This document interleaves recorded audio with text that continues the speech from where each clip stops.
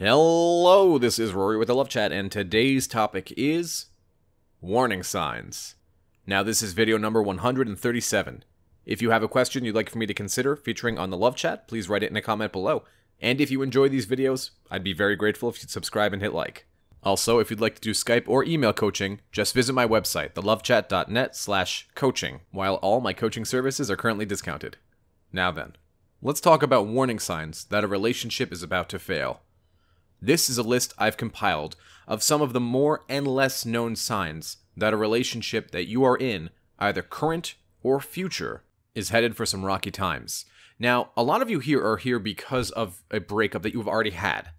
However, you can use this information to identify problems from that relationship that you had, so you can move forward as a more effective and eligible partner. Or, you can use this information for future relationships, a list of things to keep an eye out on. So, let's get right into it. Number 1 on the list of warning signs, and these of course are in no particular order, is that your partner begins hiding their phone out of nowhere, or suddenly when they didn't used to. And this one can be pretty alarming because we almost immediately notice it. Usually your partner's very free with their phone. They don't need to take their phone to the bathroom or hide their phone or even put a lock on their phone, and you might think, what, I don't care, I've never looked through your phone before, why do I suddenly care now? And maybe you've even confronted them on it, and they gave you an answer that wasn't really satisfying, or didn't really make sense. That is a definite warning sign. Number 2 is that they begin mentioning a new person very often.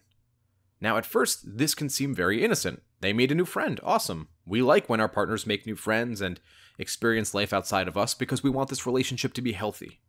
It could be that new guy who started working at the job. Or maybe it's that new girl that just joined the class and they're making quick friends. At first, this isn't a bad thing. It's not bad to have new friends and people in your life.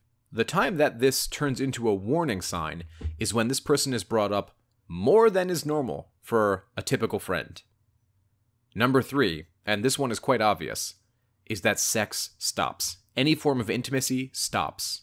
And if this has happened in your relationship, it's a definite warning sign, and you want to start looking around your relationship and seeing, all right, what's going on? What happened? What did just happen? Or what's happening in the future that may cause some anxiety? It could be a big move. It could be a life change. It could be a death in the family. But if you see that sex and intimacy has stopped, that's a big warning sign, so pay attention to that. Next is number 4, they aren't as available. You'll find that when you try and set dates with your partner, it's almost impossible. They always have something going on or some reason as to why they can't hang out. And this goes right along with number 5, which is that they are distancing themselves from you. They're making you less important in their life for perhaps other friends or other events or things that don't seem very important and that they didn't necessarily care about before, but suddenly are taking up most of their time or attention, like work. Number 6 is a big one, and I didn't notice this trend until very recently, and I've looked to my own coachings to see that this has definitely formed a bit of a trend that maybe will help you guys, and that is spending extra time on social media. I can pull this one from my personal life. My own partner would spend, hours on Facebook and Instagram, and throughout the previous 8.5 years of our relationship, my partner never really cared about Facebook or Instagram, so it was very confusing when I see this happen out of nowhere. It could be that you notice that your partner is adopting a behavior similar to this, where they're taking interest in something that didn't usually interest them, like social media, or a new class, or joining a gym and obsessing over the gym and always needing to go to the gym at weird random hours. It doesn't necessarily relate to social media, but you'll notice their patterns of behavior changing, and you've been with them for quite a while, and so you notice when their patterns are changing. And this is a big one. If they're spending a lot of time on social media or other distractions, that means that they're trying to get away from the thought of you or the thought of something negative, like a breakup. Number 7 is they project a lot of suspicion onto you, seemingly out of nowhere. So, have you ever been scrolling on Instagram, and your partner will be very curious what you're looking at, and who you're talking to, and who was that girl or that guy? Out of nowhere, all of this suspicion and perhaps even jealousy is exuding from them, and you're very confused because you didn't do anything and you're not talking to anybody, and it's almost laughable that you would do that. But all of this suspicion that they have, and they're projecting it onto you, this may mean, I want to be careful here, keyword may mean that there's somebody in the background in their lives.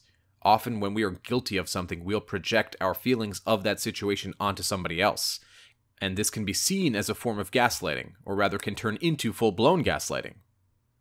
Number 8 is, if you live together, they are avoiding coming home, or they're coming home very late.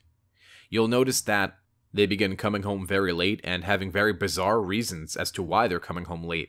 Yet another example of something my partner did.